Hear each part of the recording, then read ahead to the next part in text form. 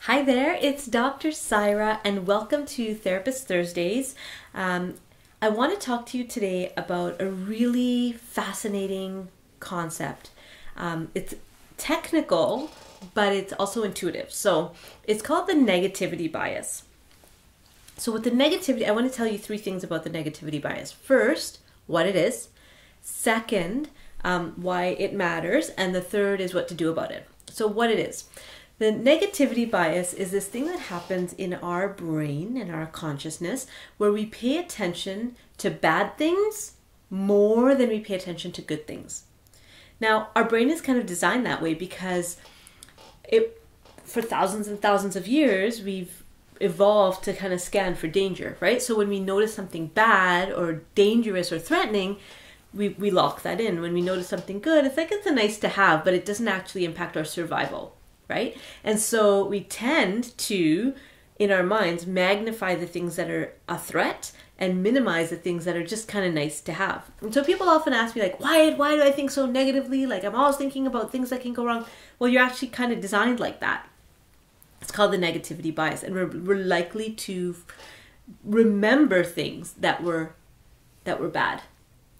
So why is this important? Well, when I work with people in therapy, and we go back over their life experience, often the things that will pop out are these kind of big moments. So whether they're big, great moments or big, awful moments. And the reason they pop out is because those moments are charged with emotion. Now, the way that memory works is that things that are emotionally charged, get locked in more deeply into our memory. Things that are just kind of neutral, we don't really remember. So there were probably hundreds and hundreds and hundreds of moments you had as a child just kind of like staring at the wall in your imagination floating, right? But you don't really remember those moments as much as you remember that big thing that happened, like falling off your bike and getting your knee scratched, or the time that you were bullied or whatever happened. You don't remember all those, and the bullied thing might have happened once and the staring at the wall happened hundreds and thousands of times, but you don't really remember it.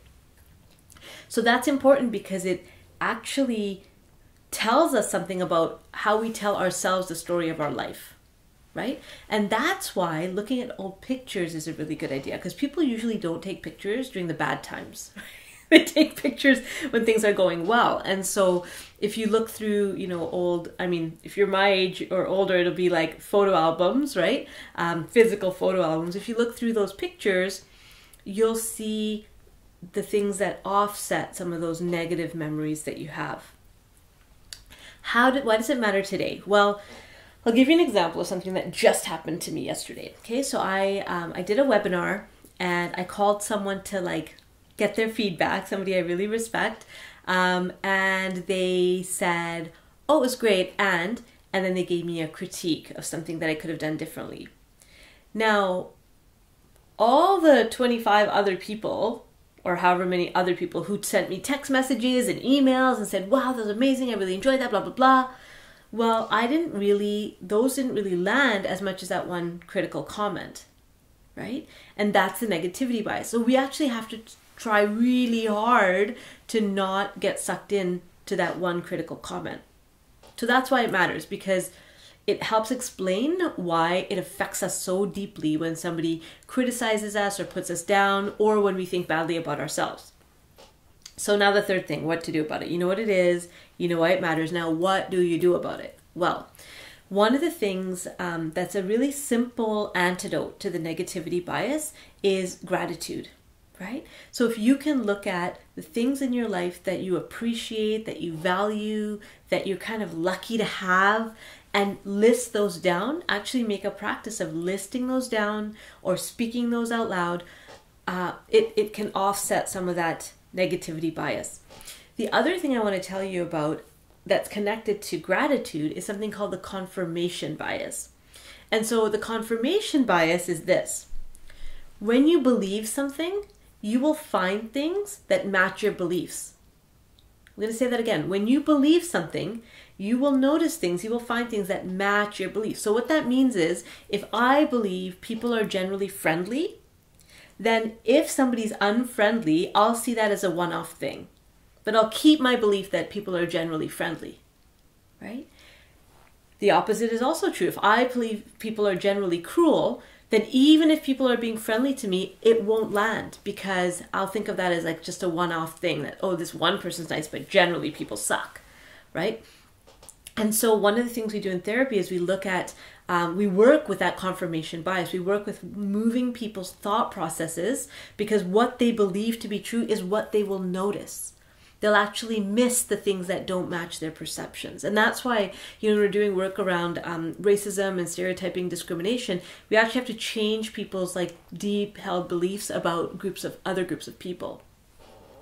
So what we can do about it is start to really look at what are our own belief systems about the world and about ourselves. And if we can start challenging some of those belief systems, then we can use confirmation bias to our favor, right? We can actually start noticing more of the good that's happening, which also kind of counterbalances that impulse to see the bad.